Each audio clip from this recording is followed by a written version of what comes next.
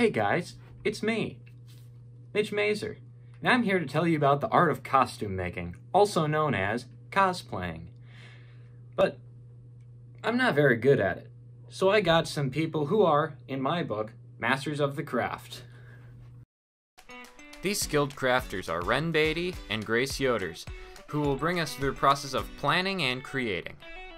I start by breaking down the costume into its individual components, like breaking it down into the top, the bottom, a jacket, and any details that there are, and then breaking down those individual pieces further into the different shapes that are used to make them.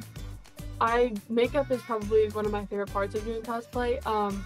It can, if the goal is kind of to look more like animated, if you're like a character from like an animated TV show. So it's fun to like, you know, try to use like illusions to like have your eyes appear bigger, or like, you know, your nose appear more like it does in the cartoon. And like I cosplay a lot of male characters, so making my face look more masculine is another way that I use makeup. But yeah, I think it's a really big part of it. Big thanks to both of you for introducing us to the art of cosplay. You all can find Ren's work on Instagram.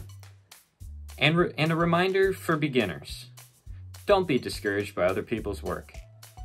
That's all the time I've got for today. Back to you in the studio.